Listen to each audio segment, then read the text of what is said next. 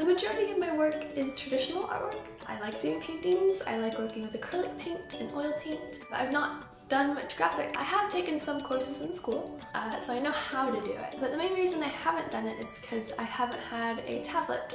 Over the holidays though, I decided to invest in one, and I thought learning how to use it, doing a bit of review work, and sharing with you guys some first projects, as well as maybe asking you guys for some help, would be a good introduction video to this, as well as combining it with this month's Skillshare video.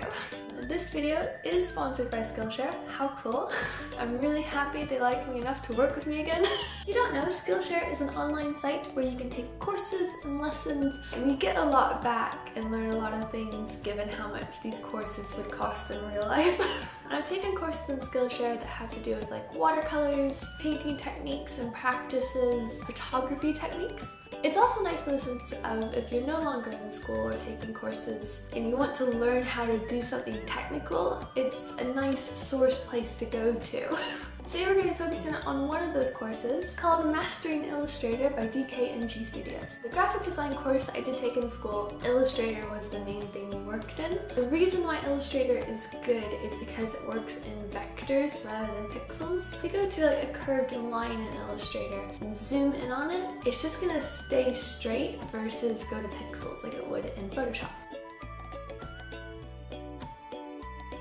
Unless you know how to use it, Illustrator is a bit difficult. So if you're new to graphic design, I would recommend looking at courses like this one. If you would like to try it out, Skillshare is giving me a code for a 2-month free trial with premium membership. So just click the link in the description if you'd like to try it out. After that, it's about $10 a month-ish. It's definitely something I do use and I would actually recommend. So here we are with this thing. If you haven't seen my intro, that's actually my first project I've done on it. And my only project really.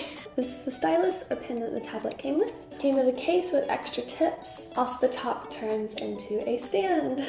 There are lots of different tablet brands out there. I went with the XP pin one, mainly because of money. There are other brands like Wacom who have the name and notoriety. I've not used them myself because I've just used this one. This whole set with the stand, it came with a glove, a cloth, an extra pin, and then a 22-inch monitor with quick keys on the side. I got it direct from XP Pin because they were doing a Christmas sale of sorts, and I got it for $300 with extra bits for free. And we should turn it on. Because it's a bit more heavy duty, it does come with lots of wires. Can't get around it. But I actually like, because it means you plug it in and you don't have to just charge it again and again. But also this is really big, so you have to make sure you have the workspace for it. They do have smaller ones, obviously, but if I was gonna get one, I was like, I might as well go big. So I was like, I'm gonna go for it. This does need a computer to plug into. I'm gonna plug this into my Mac. This is an HDMI cable, and we have a USB attachment. To start out, here's my JAMuary opening picture.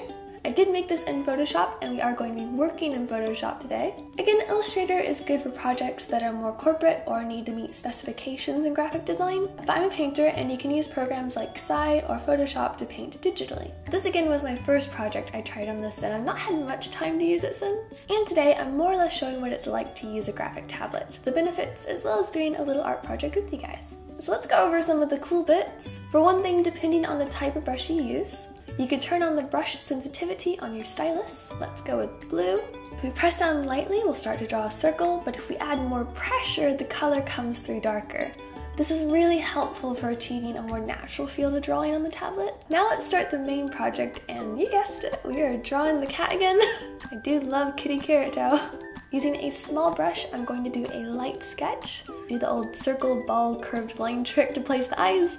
I'm just keeping them very basic here, sat curled around, making it very sketchy.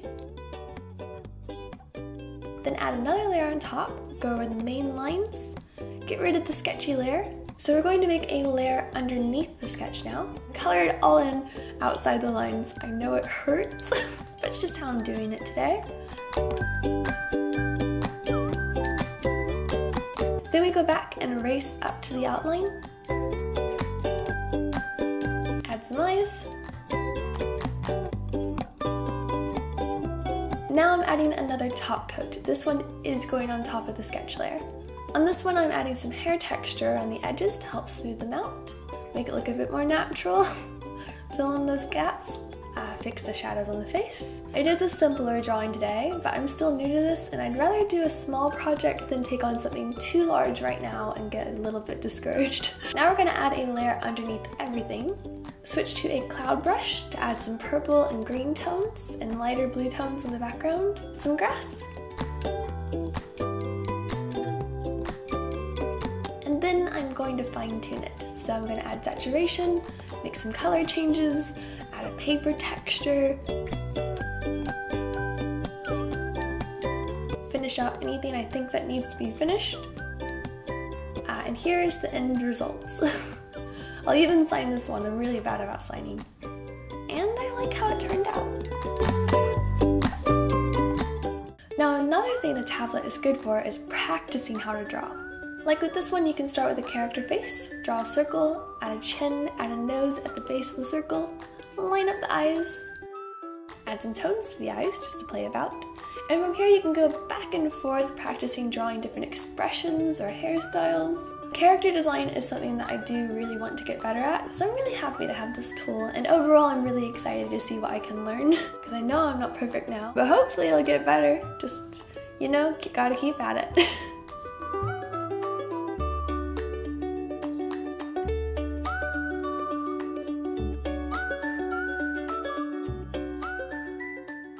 Thank you for watching. I hope you enjoyed the video. I enjoyed it.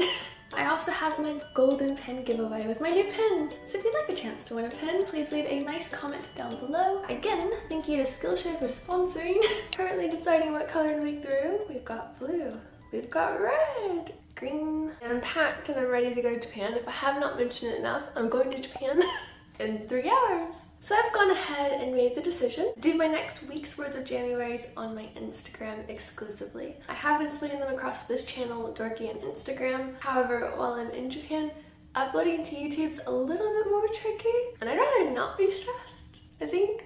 Yeah, my daily videos on Instagram and my stories are all going to be Japan focused, and I'm doing a lot of fun things, got a lot of fun things planned. In addition to the traditional side of stuff, we are going to the Kirby Cafe.